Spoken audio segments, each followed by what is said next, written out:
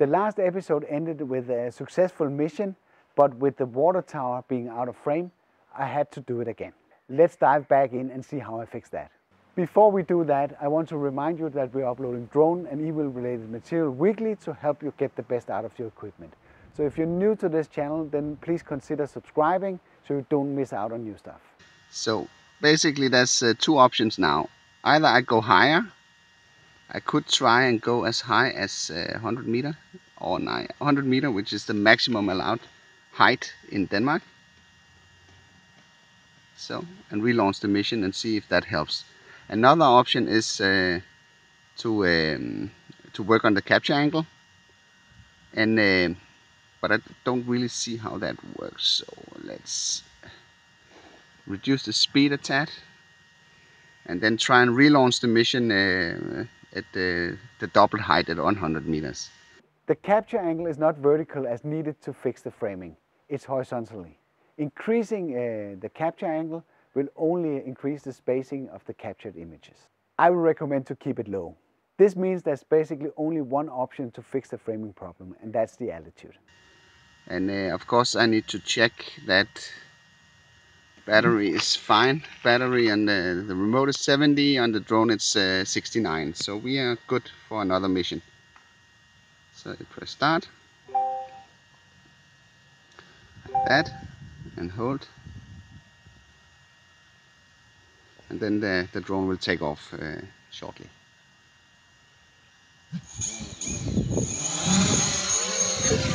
There it goes. Now it's climbing to 100 meters.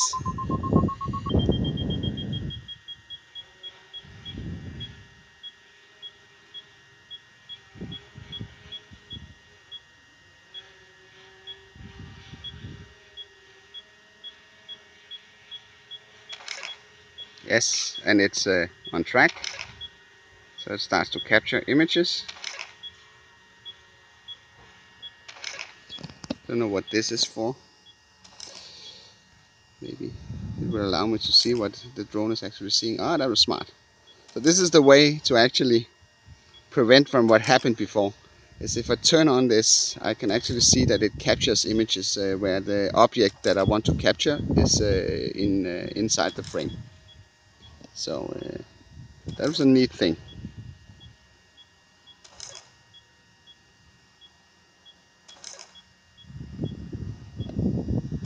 Basically, yes.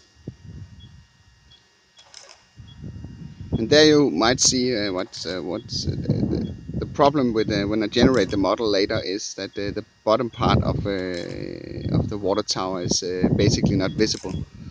So that will not be included in the model. So it requires a little bit of planning to do this the right way.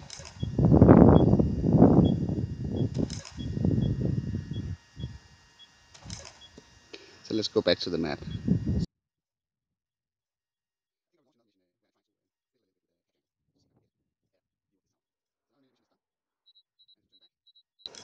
So now the mission is done,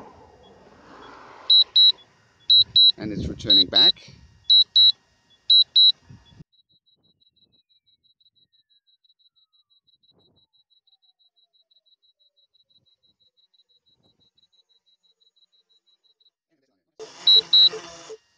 Again, it landed dead center on the launch pad, so nothing to complain about there.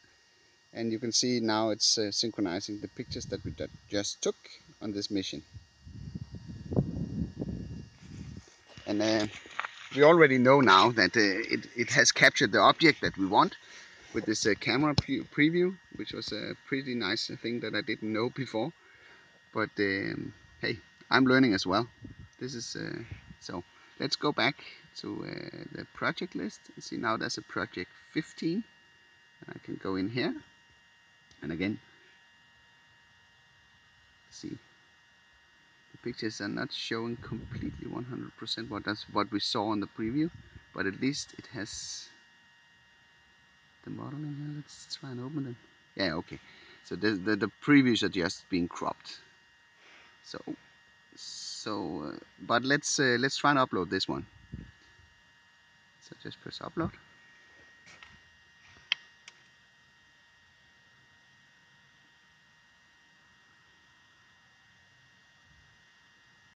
let's go home and see how this turned out.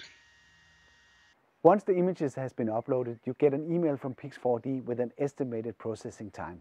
This normally takes around 40 minutes. When the model is ready, you get another email with a detailed report about your model.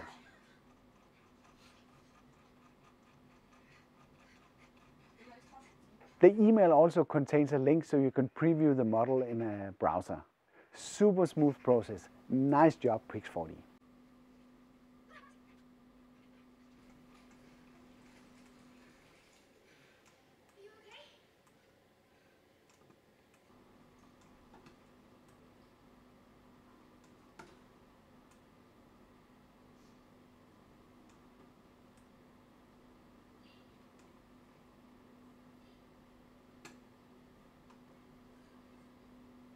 As you can see, the model is far from perfect and it will require some practice to get it right. When flying high above the object, areas that are not visible to the camera will not be included in the model. With that said, it's pretty amazing that you can do 3D models like this from 2D images. Let's see how the model compares to the drone footage recorded by the Mavic Pro.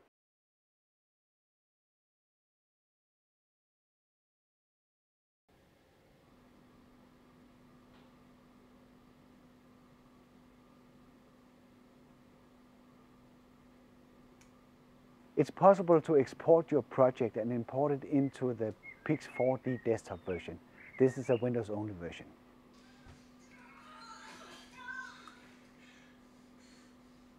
From the desktop, you have access to additional tools that can help you examine or improve the model. You can even get a height map. I like the cloud service as it makes it super easy to get started. Pictures are automatically downloaded and you can push them directly from your phone to the cloud service. Now you're ready to go and experiment with some 3D mapping. It's fun and it's super easy to get started.